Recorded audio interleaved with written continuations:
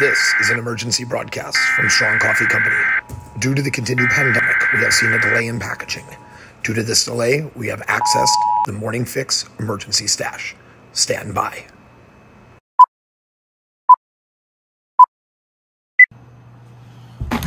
Hold the phone, everybody. We almost ran out of Morning Fix again. What's going on, everybody? I'm Adam von Rothfelder, founder and CEO of Strong Coffee. And this is me making good on a promise that we made to never run out of Morning Fix again.